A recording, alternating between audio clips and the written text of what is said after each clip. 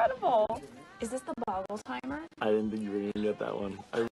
Are you going to say what was in the note? Are you going to say what was in the note? Sort of. Because I don't know what was on that card. None of us do. I'm the only one who knows, and John knows.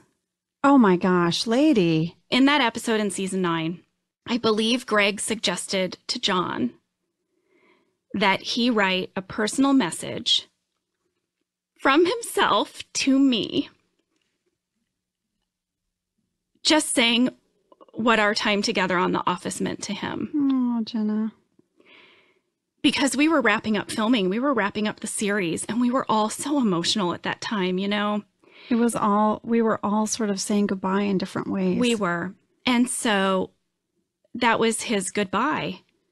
So I'm on camera and I open up this note that John's written me, and I just start crying.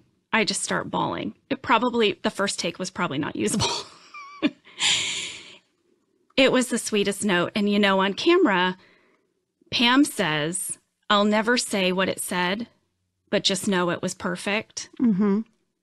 Well, I'll never say exactly what John wrote, but I will say, just know it was perfect.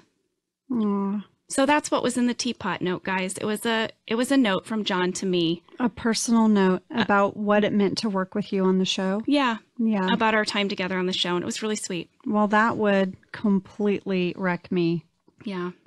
Oh, I love that. I didn't know that. Are you okay?